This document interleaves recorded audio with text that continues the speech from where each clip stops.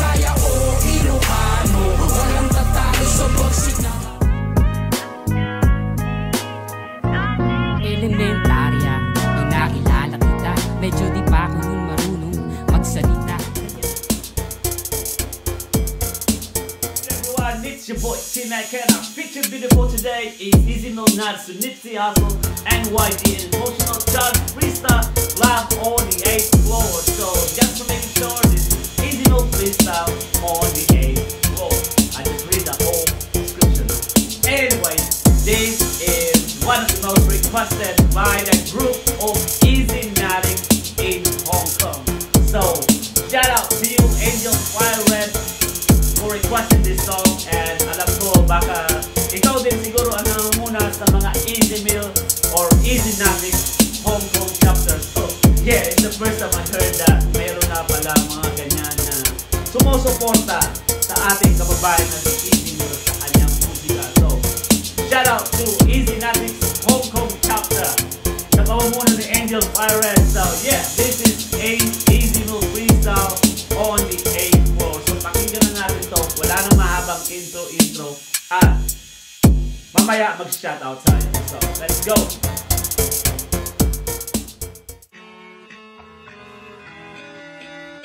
Black sheets on my page and I'm getting it done, like in a song.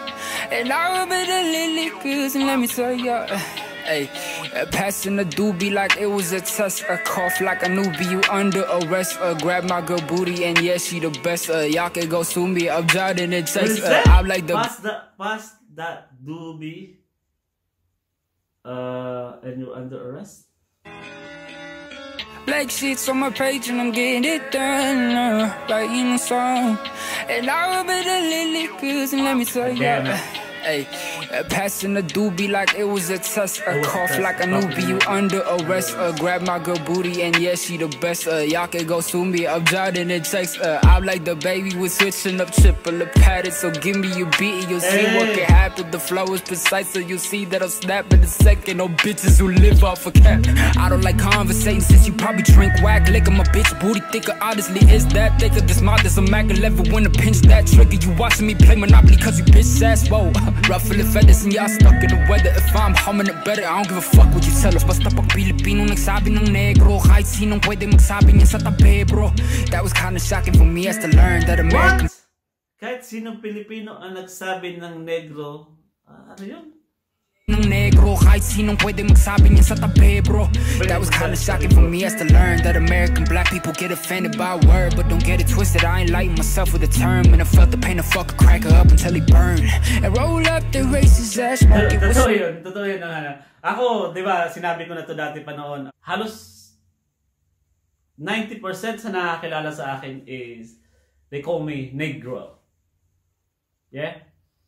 90%, mostly, yun nga, sabi ko, even my teacher, even the closest friends or the closest family members, and they call me that N-words. But, yeah, ito, malaking epekto yun, tulad ng gano'n, malaking epekto yun sa buhay ng tao, tulad sa malaking epekto sa akin yun kasi natuto ako, naging akong agresibo at naging mabigat yung kamay ko every time I hear that words. Amang lumalaki ako. So, kung sino ang tumawag sa akin yan, automatic, tatamaan ka sa akin. So, they call me my name, which is a bad way na para lang irespeto ka, kailangan mo muna magpakita ng dahas. Yes, tamaan lang tatamaan. Sabi ko sa inyo, masakit mamuhay na may ganun. Hindi ako, mas maitim pa ako sa skin color ko na to, mas maitim pa ako rito. And it's bad. It's really bad. And naibalik ko lang kasi nabanggit ni ni Easy na yun nga, kahit saan kanto tatawagin kang ganun kung maitim ka. At sana maging more matured na mga tao ngayon at sana gawin niyo na ang tama. Tawagin niyo na lang sa pangalan or wag niyo na lang tawagin kung hindi niyo kilala sa skin color or sa facial, kung ano pa nakikita nyo na pamimintas. Naging pintasero din ako after that kasi I think that's the only way na makaganti ko sa kanila. So, hanapan ko sila ng butas or kahinaan din or pwede kong ipinta sa kanila. So, yeah, malaking epekto yan habang lumalaki. Yeah, let's get back to this one. Na-share ko lang na it's truth hurts. Sana mabago na at sana siguro wala na, more mature na mga tao ngayon. Wala na mga ganyan-ganyan na... American black people get offended by a word, but don't get it twisted. I ain't lighting myself with a term, and I felt the pain to fuck a cracker up until he burned. And roll up the racist ass, smoke it with Snoop Oil and loaded for tape. Roll up, ganda ng pagkaka-ano niya dito. Cracker up until he burned. And roll up the racist ass, smoke it with Snoop Oil and loaded for taking that. Shout out to the wolves. This, that rhythm and gangster beside himself. Didn't envision why he was still with us. Melodical killers, yeah. Ay. This, that rhythm and gangster beside himself. Didn't envision why he was still with us. Melodical killers, yeah. I'm not even gonna lie, bro, I didn't know about Nipsey till he passed away. That's when I got to the States and in search of rap in LA. My digging got me YG, you know I didn't complain. Understood how it worked in the game, simple the music is played. But shit that challenge your brain, they were just putting the shade. That's why in Freeze you witness a clubby dancing ass rhythm. But take notice of what I was exposed to say. Yeah. Take notice, man. It's just what it is, you know. We out here, Power 106, we just doing this thing, you feel me? We out here, Easy Mill out here, 2200 up in this bitch, you know? Yeah. Get it. Pa, napakagaling talaga nito ni Easy Mill. Wala na akong masabi nito.